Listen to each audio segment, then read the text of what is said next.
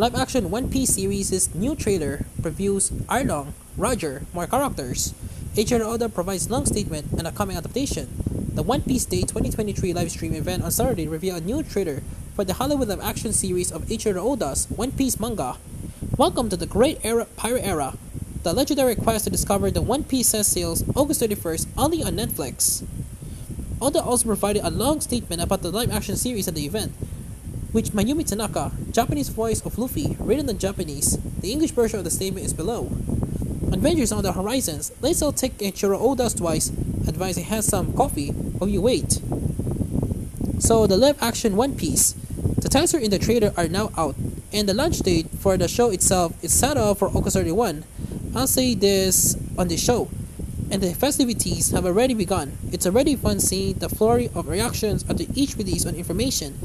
And the very fact the adapting One Piece into live action was conceived 7 years ago is wild. How would this world be brought to life? There was so much that went into it. All the efforts by the actors, the building of the world, and the costumes, presenting things in a way that can only be done in live action. The people, the dialogue, and the entire process of so many people putting their heads together was a festivity and in and of itself. After the lunch, I'm sure I'll hear about some people pointing out how this character is missing, or that scene is omitted, or this bit is different for the manga, but I'm sure they come from a place of love. So we tend to enjoy even those comments. The story will span 8 episodes and take us up drunk you know where. Numerous scenes the production agreed to reshoot because I felt they weren't good enough to put out into the world.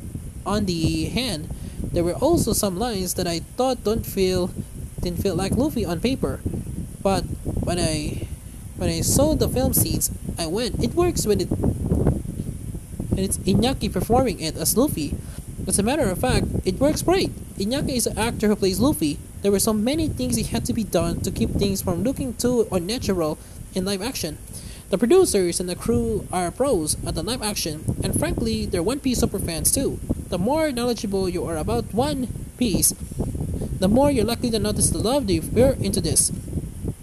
It was June when we made the final decision to go ahead and launch this show. My editor, who'd worked so hard on this, actually cried as he said, "It was such a long journey. Lol, not that working hard on something guarantees success, of course. By now, I just love this production team and the cast so much that I can't wait for them to get the acclaim they deserve from everyone around the world. And if by chance people have some griefs, I'll be there to receive them together. Now, whatever feelings you choose to harbor in the meantime, it's still going to be the one moment. So please have some TBA as you want."